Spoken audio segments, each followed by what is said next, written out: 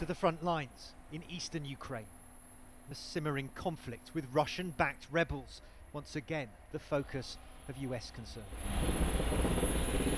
As tensions with Russia ratchet higher, CNN has gained this unprecedented access to the Ukrainian president on a carefully planned troop visit, flying with him fast and low to avoid ground fire.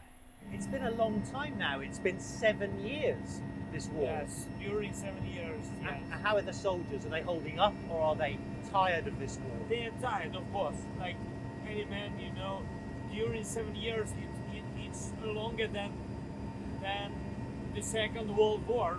Yes, you see that, and it's terrible. Longer than the second, but with its complex network of dank, muddy trenches, this so-called line of contact, in some places just a few dozen yards from the enemy, looks more like the First World War. I mean, we've entered this warren of trenches that have been dug along the front line. I can tell you, I mean, it's like being thrown back to the early 20th century and the Great War. Because I've not seen anything like this in modern warfare. But this is modern, the reality of confrontation with Moscow and its proxies. Is there a chance that the Russians could be planning an invasion? Of course, we know it. Beginning from 2014, we know that it can be anyway, each day, it can be. So they are ready, but we are also ready, because we are on our land, on our territory. This is why Ukraine, the US and the Western allies are so alarmed. Amid growing tensions, a dramatic build-up of Russian forces near the Ukrainian border and in Crimea. Cell phone footage has emerged of armoured columns like this one, and of military hardware being transported by rail towards the border. Ukrainian military officials tell CNN they estimate more than 50,000 Russian troops are now massing. Moscow says it's just an exercise, not a threat. But back at the line of contact, there's already been a deadly upsurge in sniper fire.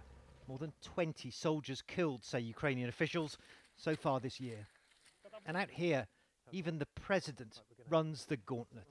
We've got to run for it, right? Yes, run. Okay. Run. All right, come on, let's go. So we're very close now, aren't we, to the separatists? Yeah. That is open area.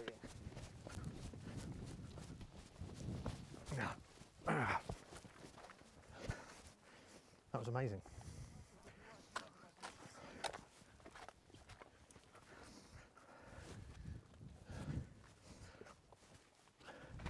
So we've come so close now to the front line between Ukrainian forces and the Russian-backed separatists that President Zelensky and I just had to run through the open ground to get to this cover, because the situation is so volatile, so potentially dangerous here. You got head, what's your head? Your head.